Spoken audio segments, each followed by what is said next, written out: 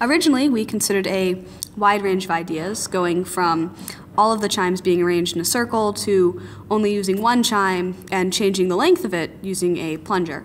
In the end, we decided on a relatively simple box because that would be the most robust and was relatively easy to build. We added feet and supports in order to stabilize the structure. The chimes are attached by strings that can be tightened and loosened so that the chimes can be adjusted. The central beam holds everything that strikes the chime in place. And we originally planned on using 2 motors, but opted to switch that motor out for 2 solenoids because that would be simpler. We used 3 solenoids on our chime.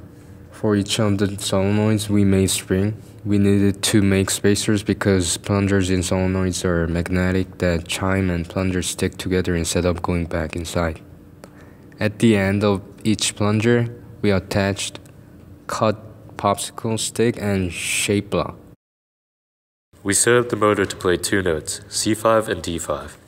Originally, we were just going to machine an aluminum striker or use the motor without the gearbox, but we decided on this final design. At the end of the gearbox shaft is a popsicle stick striker with 2 nails hot glued to the front end for better sound quality when striking the chimes. On the other end is an attachment to hit the 2 switches that are nailed to the underside of the wooden rail.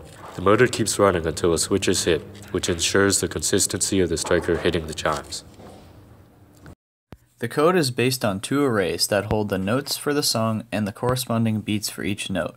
The note function determines which note needs to be played and for how long, and then tells a solenoid or the motor to play that note. A for loop starts this process over for each note and continues until the song is done playing. By the way, you can do this.